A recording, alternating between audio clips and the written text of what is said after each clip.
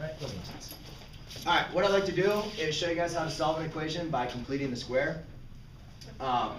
Looking at this equation, x squared plus 2x minus 12 equals 0, the first thing that we want to look at when doing this problem is I want to go through your steps. And the first step that we want to do is we want to make sure that we have it in the form of x squared plus bx. And what we notice automatically here from what we've done prior is we already have it in ax squared plus bx plus c.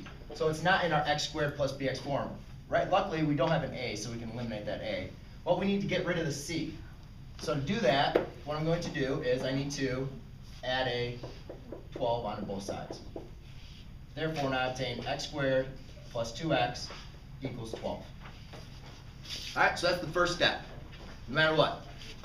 Sometimes if there is an a, like a is 2, that means you're going to have to divide by 2. If a is 9, you're going to have to divide by 9 by everything to get rid of whatever a is.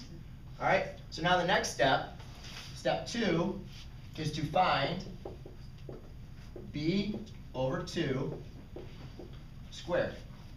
So we know our b is going to be 2, so we're going to divide by 2, which is 1, and then square, which is, b divided by 2, so 2, it's going to be 1, and then 1 squared is 1.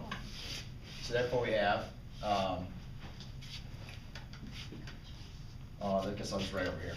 So 2 divided by 2 squared equals 1. Then step 3, add to both sides.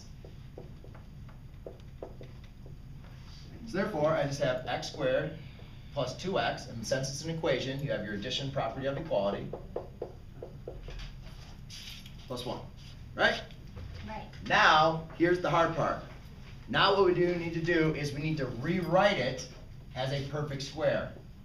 And we need to simplify it. So we need to rewrite as a perfect square. And we need to simplify. So, first thing what we need to do is we say, all right, what two numbers multiply to give you 1, but add to give you 2? And you just go and start thinking, all right, well, the only two numbers that multiply to give you 1 are 1 and 1. And do they add to give me 2? Yes. So instead of writing it like this, I write it as x plus 1 squared. Then I go and simplify my other side, which is going to be 12 plus 1 is 13. Now, our fifth step is to solve for x. All right, so now to solve for x, what we have to do, take the square root of both sides. Therefore, you have x plus 1 equals square root of 13, which we cannot simplify at all, so we're just going to leave it like that. And then I'm just going to subtract 1.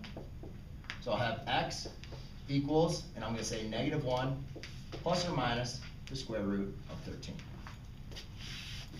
All right, so that's how you solve an equation by completing the square.